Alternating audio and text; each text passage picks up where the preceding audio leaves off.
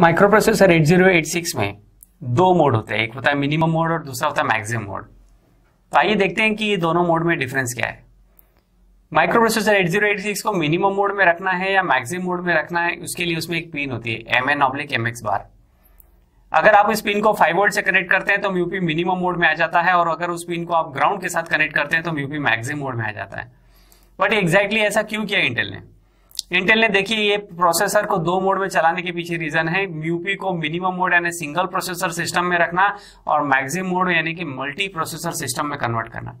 तो उसके लिए उन्होंने दो मोड की फैसिलिटी रखी, मिनिमम एंड मैक्सिमम, और आज अभी हम उसमें देखेंगे दोनों के बीच में डिफरेंस। मिनिमम मोड होता है it is used in single processor system, यानी कि अगर आप मिनिमम मोड में म्यूपी को कन्वर्ट करते हैं तो वो क्यों करते हैं, क्योंकि पूरे सिस्टम में अकेला एक प्रोसेसर है जो वर्क करेगा, इसके अलावा कोई दूसरा प्रोसेसर नहीं कनेक्ट करना है। लेकिन आप उसके साथ में मेमोरी और different input and output devices interface कर सकते हैं, बट प्रोसेसर ओनली एक ही होगा और वो होगा 8086 होस्ट प्रोसेसर। और उसके अलावा मैक्सिमम मोड में it is used in multi processor system. Multi processor system मतलब है कि उसमें अलग अलग आप और भी प्रोसेसर इंटरफेस कर सकते हैं। मैक्सिमम एट ए टाइम आप दो प्रोसेसर लगा सकते हैं, वो है 8087, it is also called as को प्रोसेसर या NDP, और दूसरा होता है 8089 IO प्रोसेसर, आप इंटरफेस एट ए टाइम कर सकते हैं। अगर आप सिंगल प्रोसेसर सिस्टम में कर रहे हैं तो डेफिनेटली इसकी कॉस्ट कम होगी, तो system is very less costly. और अगर आप मैक्सिमम मोड में जाते हैं तो उसमें और प्रोसेसर अटैच हो रहे हैं तो डेफिनेटली कॉस्ट भी बढ़ेगी, सिस्टम बड़ा होगा तो सिस्टम इज मोर कॉस्टली। क्योंकि अब ये सिंगल प्रोसेसर सिस्टम है, इसमें कंट्रोल सिग्नल भी कम लगते हैं, कम कंट्रोल सिग्नल में काम होगा, लेकिन यहाँ पे कंट्रोल सिग्नल्स की रिक्वायरमेंट ज्यादा होती है। Use for small system, generally जब हमें कोई छोटे मोटे टास्क परफॉर्म करने हैं जहां पे बहुत ज्यादा कॉम्प्लेक्स प्रोग्राम यूज नहीं हो रहे, तो ऐसे समय में हम छोटा प्रोग्राम यूज करने के लिए स्मॉल सिस्टम सिंगल प्रोसेसर के थ्रू रन कर सकते हैं।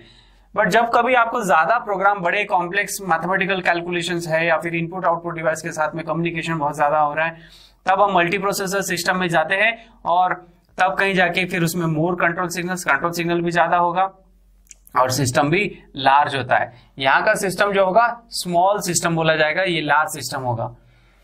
अब क्योंकि ये सिंगल सिस्टम है, छोटा है, प्रोसेसर भी सिंगल लगा होगा, तो that's why it is slow. और ये फास्ट होगा क्योंकि यहाँ पे मल्टी प्रोसेसर सिस्टम है, मल्टीपल प्रोसेसर्स वर्क करेंगे, ज्यादा से ज्यादा टास्क परफॉर्म होगा, that is a fast system.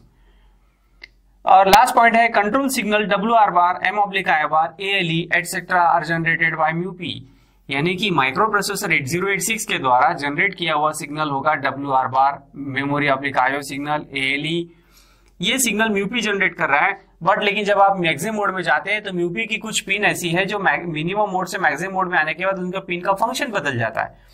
फिर लेकिन म्यूपी को जरूरत पड़ेगा कि M/I बार या फिर RD बार, WR बार, ALE, ये सिग्नल कौन जनरेट करेगा? तो ये सिग्नल जनरेट करने के लिए मैक्सिमम मोड में होता है bus controller. Bus controller IC use करते हैं हम लोग 8288। इस बस कंट्रोलर IC के थ्रू फिर ये सिग्नल्स मैक्सिमम मोड में भी जनरेट कराए जाते हैं। साथ में मैक्सिमम मोड में कुछ एडिशनल और कंट्रोल सिग्नल्स मिल जाते हैं जिसके थ्रू म्यूपी वर्क करता है। तो इस तरह से मिनिमम मोड और मैक्सिमम मोड में डिफरेंस है।